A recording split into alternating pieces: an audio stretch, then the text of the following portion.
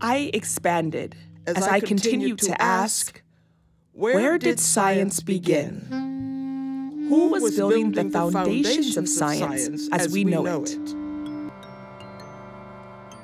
A teaching of science that makes science look like one linear phenomena that started in the West a few hundred years ago, then creates the culture of blindness and arrogance. Whereas a history of science that allows the recognition that countries like India, China, the Arab world have made huge contributions to what is called modern science, then you celebrate the plurality of not just the knowledge, but you start respecting the culture. David Livingstone was a missionary, and he went up to Rhodesia, as it was then, and one of the descriptions of David Livingstone was David Livingstone discovered the Victoria Falls. Now, discover means it is something that was unknown before.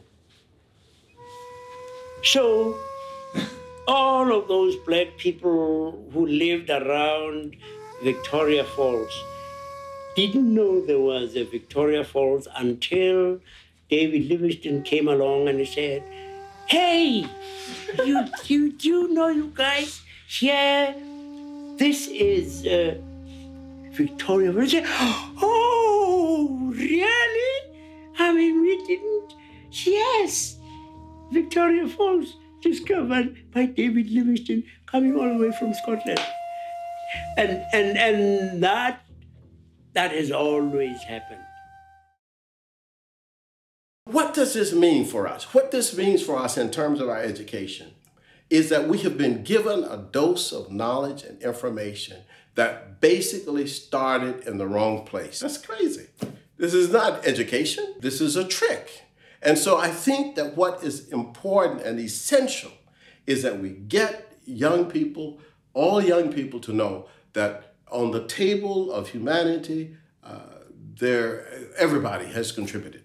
The whole world has contributed. Somehow, amongst the many disparities and hundreds of years of appropriation, erasure, destruction, and dismissal, scientists arise from every group. So when I came here, I knew I wanted to be that person on the documentaries, Spacey and National Geographic. But I've never seen any black people actually doing the science in those documentaries. I mean, the only black people are the ones that are driving the Jeeps. They don't get any speaking roles. The narrative is what rationalizes, justifies, gives people an understanding, which sometimes they believe to be scientific, that actually isn't, of the world that they're observing.